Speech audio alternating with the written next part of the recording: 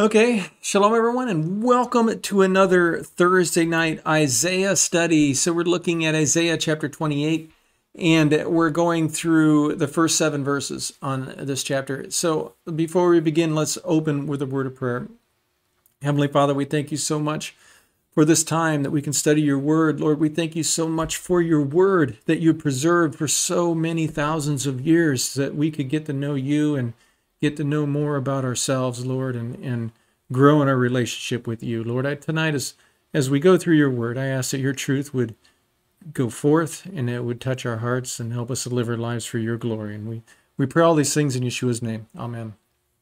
Okay, so we're on Telegram. So you can find me on Telegram if you want to talk to me at any time. You can, there's a Telegram channel right there on the screen. And Rabbi Jeremiah, he teaches Hebrew and Greek classes, so we got a lot of great content, and he streams a teaching every day. There's a teaching going on every day. So, come on to Telegram and check us out. So Isaiah chapter 28, we're looking at verses 1 through 7. And when I was looking at the commentaries on this chapter here, John Oswalt said in Isaiah 28 through 33, this is a new section, okay, and that the prophet Isaiah is continuing his discussion on the foolishness of trusting in the nations instead of trusting in the Lord. So Isaiah focuses his attention and returns to Judah and Jerusalem. And remember that when Isaiah was in chapter 13 to 23, remember that Isaiah was looking at Israel and the issues of unfaithfulness. And then in chapters 24 to 27, we see him drawing out away and looking at a more global scale and giving us a generalized truth of God being sovereign over all of the nations, that he is Lord, that he is King, and he is the only true God. Okay, and so now we're entering into this new section in chapter 28 to 33. And Isaiah had said what he had said would come to pass. This happens with Assyria attacking Judah after having attacked Israel and Samaria.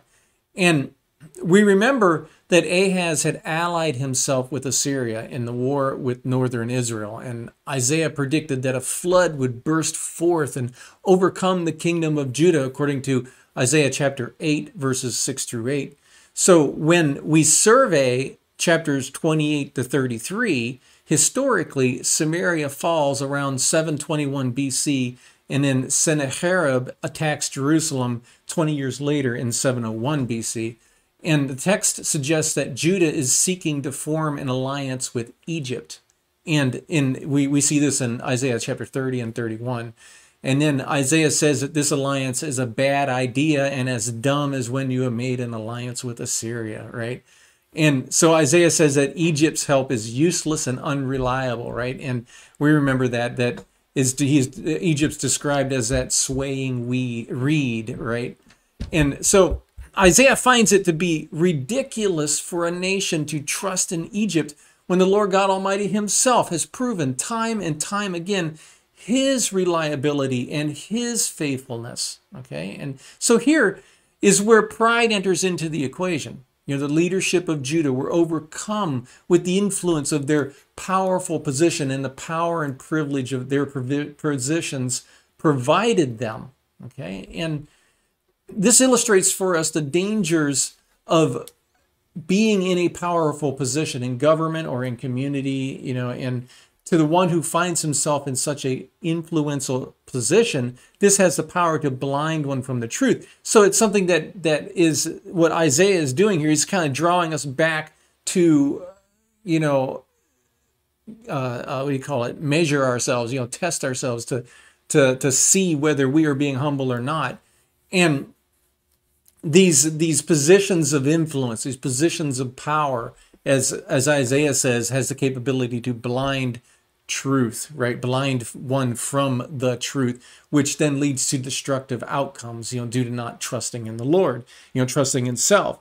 And because one turns from mercy and truth and justice, in order to maintain their powerful position. We see this going on today, right? In our governments, how the politicians literally sell their souls for power and wealth. And even during this COVID thing that happened, the medical community, what's been going on here in the last 2 years, right? We can see these things.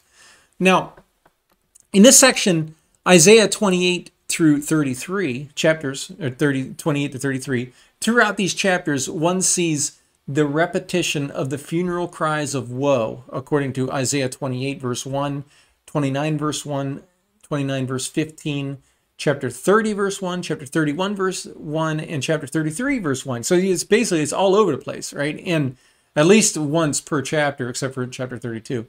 But one would think that by this time, the people would open their eyes to recognize that it is their sin of not trusting in the Lord that is leading to all of these deaths that's occurring all around them, right? And the blindness, however, continues, which leads to their eventual destruction and then deportation, in the Babylonian deportation. Remember that. So we note how the Lord's providing so many ways for the people to recognize the error of their ways. And it's all right here in the Word of God. Another reason why we should be studying God's Word every day, right? And the leaders, however, they're blind, they're drunk, and they are hungry for power and self-aggrandizement, right? And this is how Isaiah characterizes Judah from the beginning of his book. And this is what we see here in Isaiah 28, 29, 30. Okay, and so we take note of the events that God is bringing in order to deflate the arrogance of these leaders. And this is the idea of being humbled. And this reminds us of something that the prophet Jeremiah said concerning pride and being humble in salvation. The prophet Jeremiah is regarded as one of the three major Jewish prophets. That's Isaiah, Jeremiah, and Ezekiel, okay, the three major ones. And Jeremiah lived from about 640 to 570 BC, and began serving God as God's prophet during the 13th year of King Josiah's reign. So Jeremiah's ministry actually spanned the reigns of 5 different kings in Judah. And remember, I had mentioned that Jeremiah's his lifespan was between 640 to 570 BC. Okay, so you see here, Josiah, he was between 640 and 609. And Jehoaz was at 609. And then Jehoiakim, he was at 609 to 598. And then Jehoiakim, he was from 598 to 597, a pretty short reign there. And then Zedekiah then was from 597 to 586. So we can see here that Jeremiah lived longer than these kings, right? And these 5 kings, Josiah, Jehoahaz, Jehoiakim, Jehoiakim, and Zedekiah, these 5 kings were all fit into the lifespan of Jeremiah and his ministry. And so this was a 40-year ministry that saw the fall of the Assyrian Empire and the rise of the Babylonian dominance in the ancient Near East. And Jeremiah saw Nebuchadnezzar and his rise to power and the military campaigns that came against Jerusalem and against Egypt, like the Battle of Carchemish in 605 BC. Okay, so we note from the book of Jeremiah that he was living in Jerusalem when Nebuchadnezzar became king and captured Jerusalem in 597 BC, and disposed of the Jewish king Jehoiakim and installed Zedekiah as his vassal. We read that in 2 Kings chapter 24. And we note that Zedekiah was never considered the true king of Jerusalem. And during Zedekiah's reign, Jeremiah advised the leadership of Judah to be humbled and to submit to Babylonian rule. And he made it a point to state that they are not to look to Egypt as the ally. And we see here in, this was Jeremiah that advised this, right? Okay, and we see it in Jeremiah chapter 2 and chapter 37. Okay, now the leadership needed to recognize their error of not trusting in the Lord, and that this description was due to their sins and this destruction was due to their sins and that they needed to repent immediately, right? However, the leadership refused to listen, and so the destruction of the city was inevitable. And we read that in Jeremiah chapter 5. Now, we read in Jeremiah 5 something very interesting, what Jeremiah had said to the leadership of in Jerusalem. Okay, so here we see Yirmiyah, Perek He, okay, chapter 5 and verses 15 to verse 18 here. So he says following, it says, Hineni mevi alechem goy mimerchak by Yisrael ne'um Adonai. So I will bring upon you a nation from afar off, the house of Israel, declares the Lord. And then it goes on and it says, a goy Eitan hu, okay, a mighty nation, and then a goy me'olam hu, an ancient nation, or a worldly nation, right? And then goy lo teda leshono. Okay, so they would not know their language, their tongue, right? His tongue. And lo tishma ma yedaber, and they would not be able to hear what they say. And the King James translates this as understand, but we see the word shema, it's tishma, lo tishma, okay, as not hearing, not knowing, right? Not being able to understand, basically. That's what this means. Okay, and then it goes, and it says that the ashpeto kekevar patuach, okay, that the the quiver is like an open grave, right? And then it goes on, it says kulam giborim, that they are all strong men or mighty men. And then it goes on, Jeremiah goes on in verse 17, it says, Ve'achal ketziracha ve'lachmecha. So, and they will eat, change my color here, they will eat your crops and your bread, okay?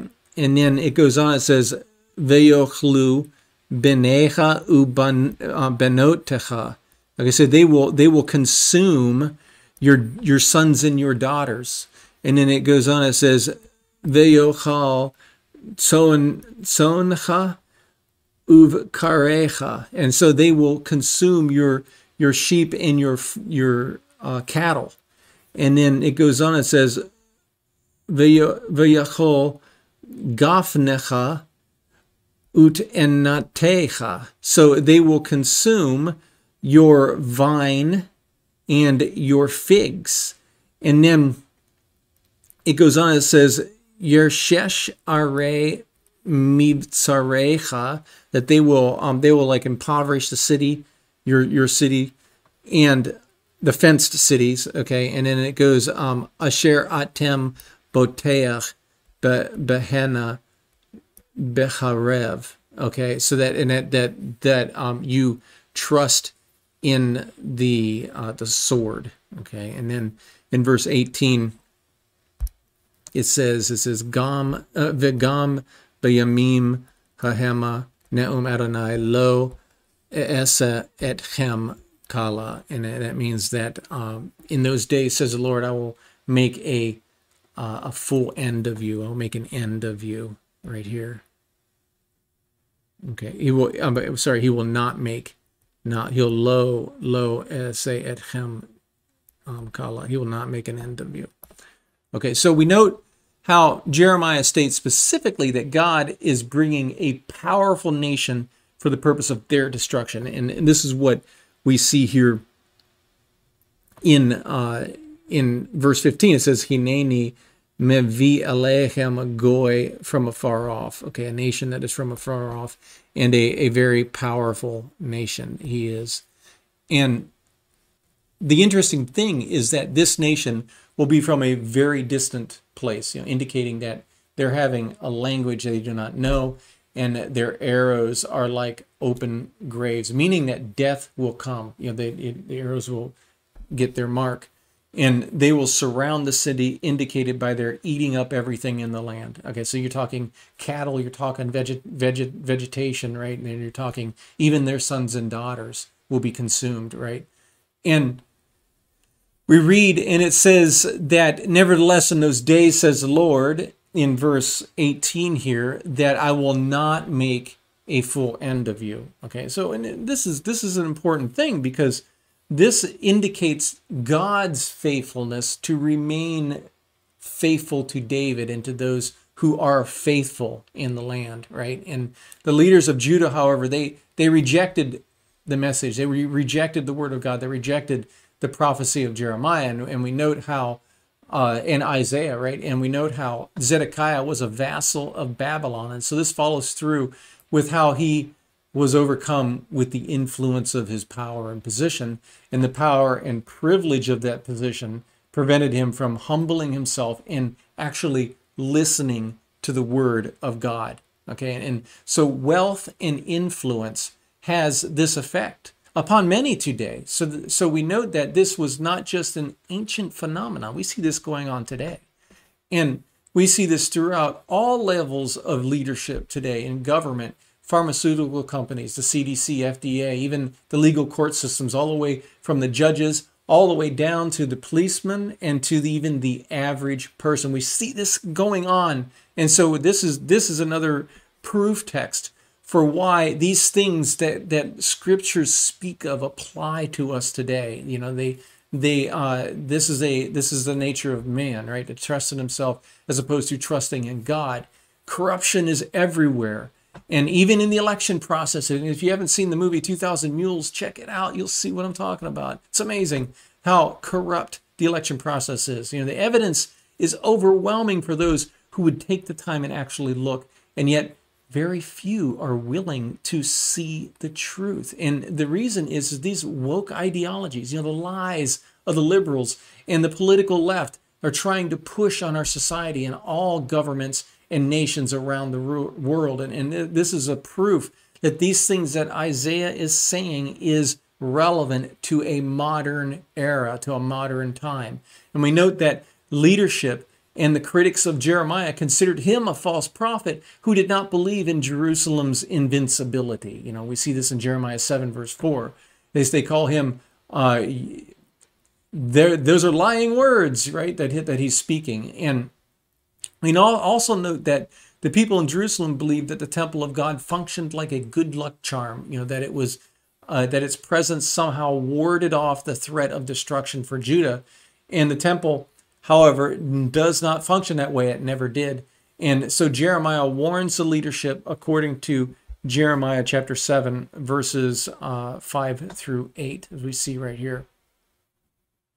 So it says the following, and it says Ki'im hetev tetivu et derechem ve'et ma'alelchem. Okay, so that if you will, and then we see here what's interesting is that the root word for these two words is tov, right? Good. Okay, and so it's basically if you make good your ways, if you amend. This is why the King James translates it as amending your ways. If you amend your ways, right, your paths, darchechem, and your deeds, right here. That if you amend your ways and your deeds, and if you execute judgment, and you see this, it says im aso ta'asu mishpat, okay, and that is doing judgment, actually living it, doing justice, right, in the land. And it says bein ish uvein re'ehu, between a man and his neighbor. And then Jeremiah goes on to describe what this means. He says in verse 6, he says, the ger, the stranger, the yatum, the almanah, the orphan and the widow. And it says, if you do not oppress. And it says, vadam naki, in the blood of the innocent, that all tishpechu, you do not that they do not slaughter b'makom hazeh, in this place. And then he goes on and says, ve'acharei, and following after Elohim acharim, other gods, and lo telchu, that you do not walk, right, in their ways to do harm to you. Okay, so the idea is that following after other gods does evil to the people. You notice the word ra there, lara. It does evil, or it does harm unto themselves by chasing after other gods. And then Isaiah goes, he says, Vishikanti and et hem b'makom hazeh, and I will cause you to dwell in this place, and be'eretz asher natati la'avotechem, meaning that in the land that I gave unto your fathers. And then it says lemin olam ve'ad olam, forever and ever. And then the last verse, in verse 8, it says hine atem bothim lachem all divrei hashaker. Okay, that but you trust in lying words. Behold, you trust in lying words. And then it says levilti ohil, that you cannot profit. Okay, so here Jeremiah, he says that, for if you thoroughly amend your deeds, okay, and I felt that this was a very Torah-based approach, right, that Jeremiah is using here, that as we looked at previously, God calls us to listen to his voice, to hear his words, to obey, to walk in his ways. So what Jeremiah is saying right here is, he's saying, if you will amend your ways and your deeds, okay? So he's drawing upon the Torah, he's drawing upon the words of Moshe, right? And in this idea of amending one's ways. And what reminded me of it was this Torah text right here from Deuteronomy 28, verses 1 and 2. And these are the key verses. And it says, V'haya im tashmoa tishma b'kol Adonai Elohecha. So if you diligently listen to the voice of the Lord your God. And Moshe goes on and says, Lishmor la'asot et kol hamitzvotav, that to keep and to do all of his commandments, asher ani metzavecha, that I command to you hayom, today, untantcha Adonai Elohecha Elyon al kol goy haaretz. And the most significant point here is that if we do and we obey God's word, if we listen to his voice, what's he going to do? He says that that he will elevate us to a position above the nations, right? So the Lord is doing these things, and then he says that uva'u alecha kol haberachot ha'ela, and then will come upon you all of these blessings, and vehishigucha, and they will overtake you, ki tishma bekol Adonai Elohecha, because you listened to the Lord your God. So the idea is we take and we pick up a Bible and we read it and we believe it, okay, right? And the Torah here describes the benefits of listening to the voice of God according to the scriptures. The leaders, however, in his time and in our time, right, they would rather trust in themselves. They don't want to listen, and they maintain a mocking spirit against themselves, and amongst themselves, which believes nothing and trusts no one, right? And these things teach us that we are always to have a teachable spirit, right? That we are always to be humble, that in what Isaiah is teaching us, we're always to seek the Lord God in his holy ways and his Mashiach, right? The Mashiach, the Messiah, maintaining humbleness of spirit. And this is a very important aspect of our lives as the children of God. And both Isaiah and Jeremiah are directing us to seek the Lord for his help, the Lord God, right? For his help to overcome this world. And these are eternal truths, right? These are truths that are written all throughout the scriptures of the need to trust in the Lord, to believe in him, to seek him, right? Him sending his Messiah, his Mashiach, right? To save us from our sins. And we seek the Lord and believe in his Mashiach, right? We need the righteousness of the tzaddik, right? The righteous one, right? And we need God's righteousness. And these are the things that are taught in the apostolic writings in the New Testament. And so that's what I had for the introduction to this study.